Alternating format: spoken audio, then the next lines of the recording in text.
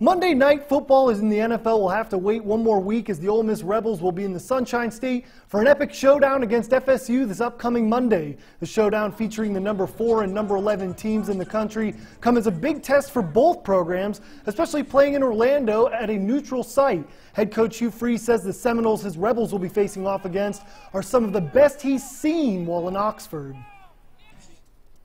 From top to bottom, it's one of the better teams we've ever played in my tenure here. And it's going to be a great challenge, but also a great opportunity.